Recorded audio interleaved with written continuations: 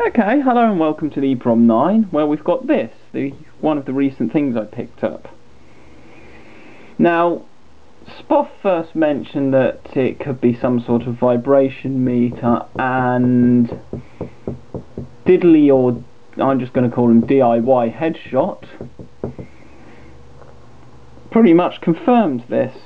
Although I can find no information on the actual unit itself. I've pulled out the front panel of it and started googling. So let's have a little overview of all these lovely bits and pieces that we have on it. So shall we use the laser pointer for a bit of high-techness, or shall we just stick with the good old trusty screwdriver? I reckon we'll stick with the good old trusty screwdriver. So first off, what we have is the meter. Now, because I'm parting this out, or pretty much I've done it, this is going to be the meter on my clickety-click Geiger counter I want to work on. I got the Geiger tube a while back because I reckon it'd be awesome to have a homemade clickety-click Geiger counter. Whee! Look at that! I love these analog meters. I absolutely bloody love them. I don't have any sort of old vintage display technology, to be honest. Modern ones are a bit boring. So, we'll start from the front and move back. These are, can you guess? Switches! Let's put a point on the end of this, actually. What point? There we go, we'll go with a sharp looking one, which is that one. Someone's been in, they used these because they're all muddled up in the wrong order. Question is who? No one except me has been near these things for months. But we have two switches. We also have one of these. A lovely twizzly switch, which unlike a lot of others, is actually not all exposed internally. I kept the knob for it as well on it. We have 5 variable resistors down here. This one says it's 10k, that one's 10k. These ones are hard to identify, but they look like they're all 5k. And of course they're like multi-turn, and then they move a spring like over it. That's like a worm gear, and it moves this slider along the carbon rod or whatever they use.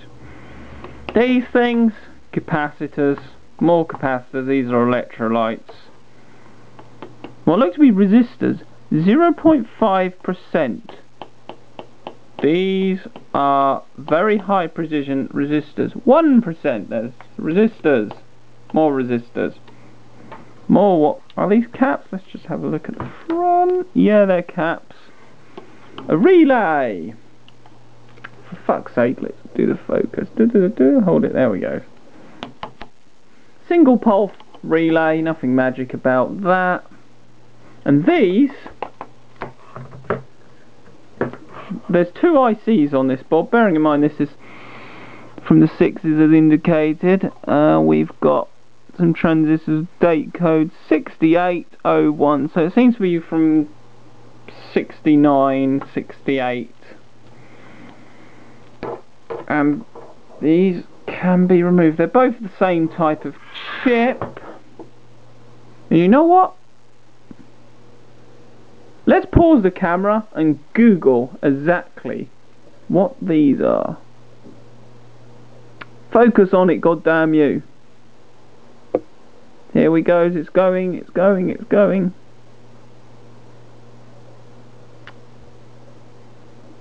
Let's put it focus.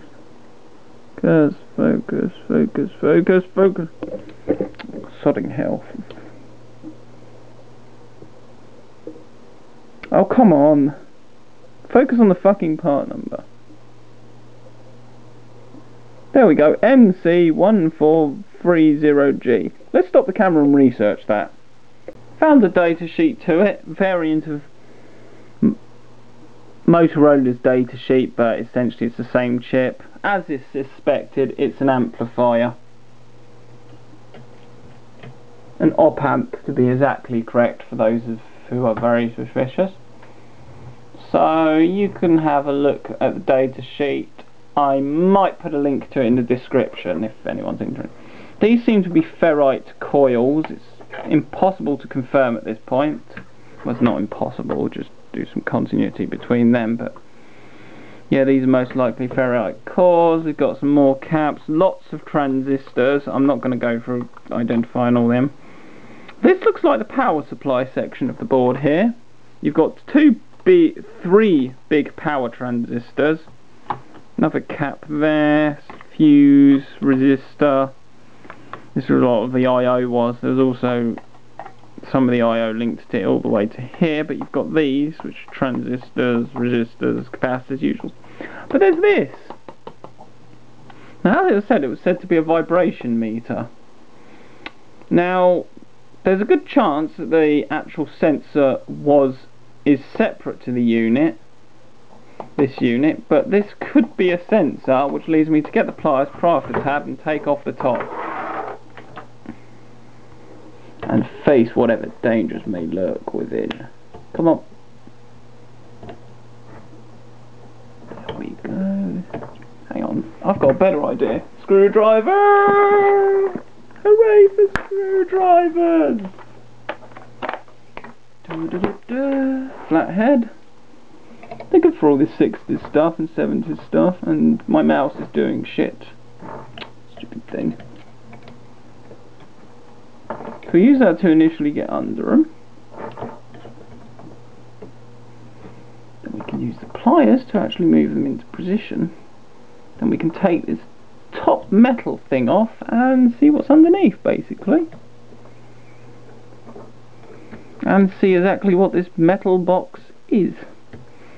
It's got several pins linking to it underneath, so... And I really doubt it's going to be some sort of IC, and it's definitely not going to be anything digital, I can confirm that. It's bloody 60s here we're talking about. And digital in the 70s is pretty much just 7/4 logic for the most part.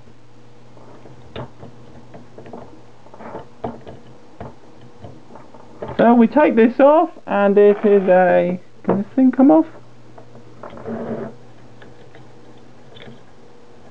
It is a... So that comes out, that comes out.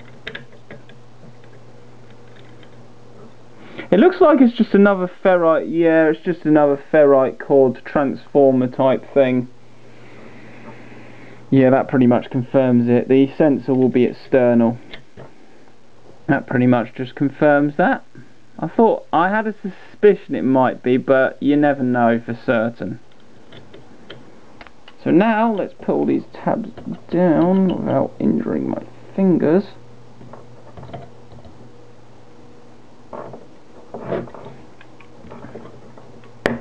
Don't injure the fingers because it'll hurt. Like that. Good job my finger wasn't in the way of that. That could have been quite painful. Mind you, if you think that a bit of pain deters me from this stuff, no, because I've constantly injured and cut myself and stabbed myself with screwdrivers and doing sort of shit like this. A bit of pain has never deterred me from this sort of crap. Yeah, it just makes you jump and scream and swear when it happens. So yeah, that's pretty much an overview of this thing. The two chips are just 2 op amps, and I don't know about the dies inside, and I'm not cutting them open, although I do have my Dremel here. I want to use them. It'll be nice. And the battery's about to run out. So this is where we call the video a day. And I hope you found it interesting, and thanks for you two, Spoff and DIY Headshot, for essentially confirming this to me. And Industrial Bit of Equipment, well, there is a full-fledged engineering department to the university. So yeah, vibration testing, stress testing on concrete, part of it. They do all sorts of wonderful stuff in the engineering. It's quite fascinating. I've spoken to quite a few tutors in there about some of the stuff, like the concrete testing, of how they test it and stuff like that. It's awesome. Thanks for watching. They see electronics as black magic, the concrete testers. Well, one of them does. But nothing's black magic. It's all science to be discovered. Thanks for watching.